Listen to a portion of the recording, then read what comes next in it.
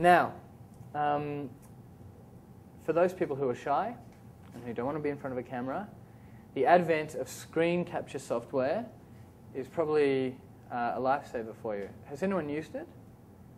Yeah? Camtasia or ScreenFlow? Now, just a quick show of hands as well. I don't want to offend anyone. So who's a PC user? And who's a Mac user? Okay, so it's a bit 50-50. We can arm wrestle about it later.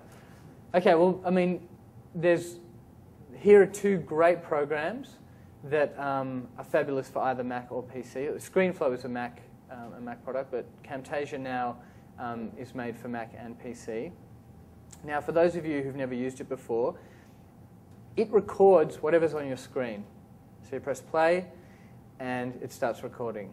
So you would have seen at the end of the Google vs. Yellow Pages video that came up, we had Google come up and said, you know, if it's human nature to look at the top, where do you want to be?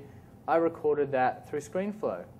I just typed in the words, which took me quite a while, and my spelling mistakes, kept going back, and then recorded that and made a little movie of it and put it into my editing timeline, and then I just sped it up, and that's how I made it happen. So that is it's a really effective thing, especially if you want to make something like a tutorial, which is a really, really effective way to get people interested in your business and your content, is to go, you know, here's what I know, and here's how it can help you. I mean, I look at YouTube tutorials all the time, because in making films and stuff, you're always coming up with the next challenge. So I'm going to go on YouTube and find, you know, 50 people who've solved this problem. And they often use screen capture software to do it, you know, learning how to use a certain function in an editing program or Photoshop or something like that.